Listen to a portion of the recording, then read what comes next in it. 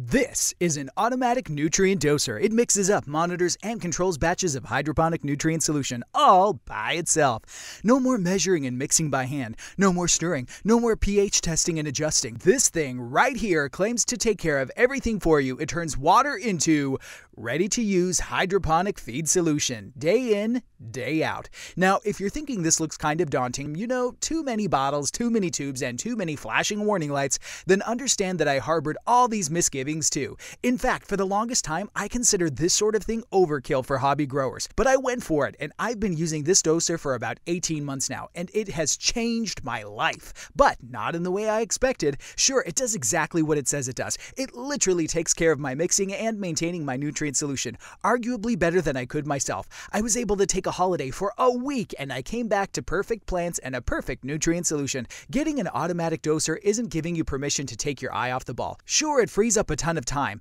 I can spend focusing directly on my plants rather than nutrient mixing. My plants definitely seem to enjoy a boost in productivity as a direct result of my nutrient solution always being in perfect balance. But still, the move from the old world of manual nutrient mixing and maintenance to the brave new world of letting an automatic doser do it for me was a big deal. There are some important ideas and concepts to learn, and others you need to unlearn. So I'm going to share my experiences and hopefully get you on the fast track if you're planning to make an upgrade.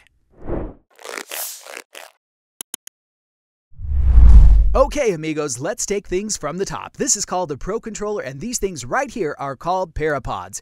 Everything is manufactured by a company called Bluelab, headquartered in New Zealand, but you can find their gear pretty much worldwide. So, the Pro Controller here is the brain of the system, and it controls these Parapods, which do the physical work of actually pumping nutrient concentrate from these bottles into the reservoir. You can connect up to 3 Parapods, so if you use the 4-pump Parapods rather than the 3-pump units I've got here, you can dose from up to 12 different bottles. With the M3s, I can dose from up to 9. This system also comes with pH and EC probes included, which connect to the Pro Controller and are placed in the reservoir. Our first job is to fill this thing with water. Ding! And I want to begin by imagining what we would do if the Pro Controller and Parapods weren't here. Business as usual, in other words, just me mixing up my hydroponic nutrient solution in the normal manual way. Chances are you're already saving yourself a bunch of time by using these bottles of liquid concentrated hydroponic nutrients. Your standard Grow A and B, Bloom A and B, or 3-part Grow Micro Bloom. Different brands, pretty labels, often the same or very similar composition, all very easy to use. I've located my tubes as far away from each other as I can. Make sure that they're well fixed in place, as I find that the action of the peristaltic pumps can dislodge them. You will note that the order in which we add the different components is important to minimize the risk of precipitation. So, now you might be well tempted to ask, how do we teach this machine to replicate all that? The answer is, we don't. The Pro Controller can be administered directly on the unit itself, or you can do it wirelessly via a laptop. If you choose to go the laptop route, you will need to download the Bluelab Connect software. It's free and available on Bluelab's website. I've got the link below. Just be sure that your laptop is inside of the Pro Controller. If you want to administer the device from another room or floor in the building, you can plug in range extenders. Fire it up. If it's the first time, you'll need to do the 4-digit code on the Pro Controller, and you enter that into the box here to wirelessly link your laptop to your Pro Controller. The Pro Controller appears as a new device. Select it. Click on Device Settings. This is where we set up our target EC and pH. I click on this little plus button until I reach my desired nutrient strength. I'm in monitor mode, which means that no dosing will take place. It's actually more like a Bluelab Guardian, just showing me the status rather than trying to actually do anything about it. Next, it's the on time. This refers to how long the doser will pump nutrients for during each dosing cycle. Don't forget to click on the Apply button after making any changes in any screen. You'll find it at the bottom of each screen, but it can be easy to miss. My rule of thumb for the M3s and M4s is to take the number of liters in your reservoir and divide it by 20. Ideally, we want to start dosing to increase the EC by no more than 0.1 millisiemens. Next, the off time. This is how long the doser waits before checking the EC again and deciding whether another dose is required. I have an off time here of 7 minutes and 40 seconds. This should be more than enough time for my small circulation pump in the reservoir to mix everything up homogeneously. Quick tip, use a small pump and a long buffer time rather than a big pump and a short buffer time. I like my circulation pumps to be on 24/7, but larger pumps can easily heat up your nutrient solution too much if they're constantly running. Use a tiny one like this. You can connect your pump to a cycle timer, but then you risk the doser starting a dosing cycle when the circulation pump isn't running, so small pump, constantly running is how I roll.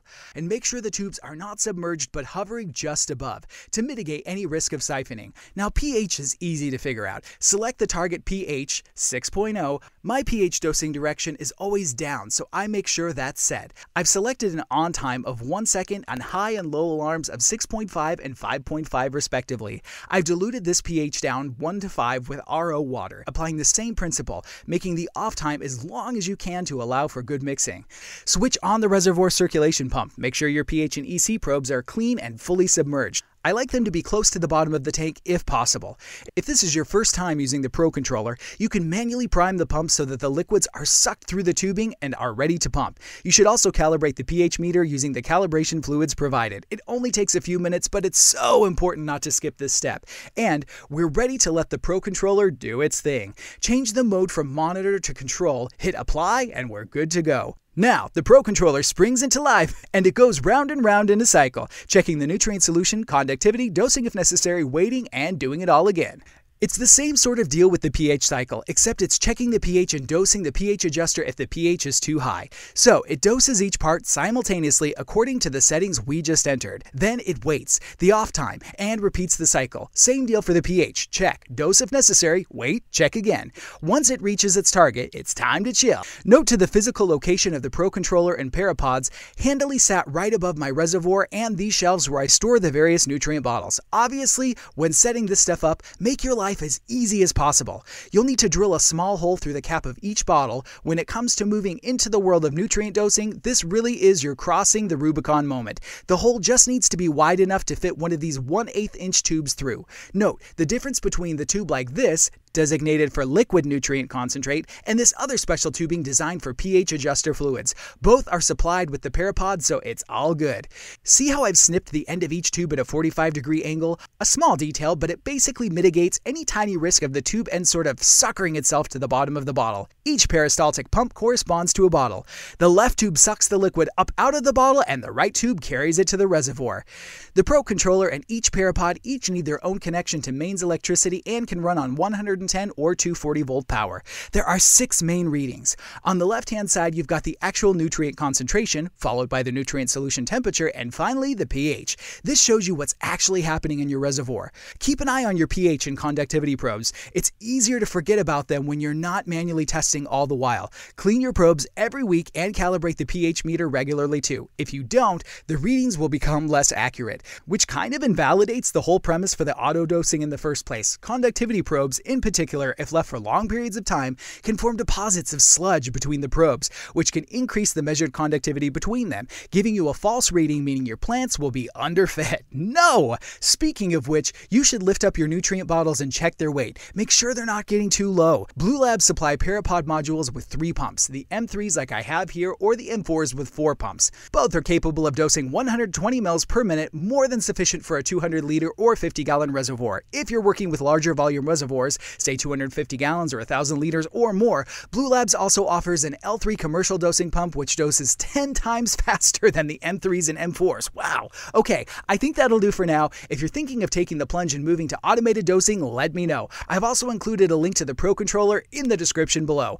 Auto dosing really does help you level up as a grower, so I highly recommend you look into it if you haven't already. Questions and comments down below as always. Like, subscribe. I love you all. Bye-bye.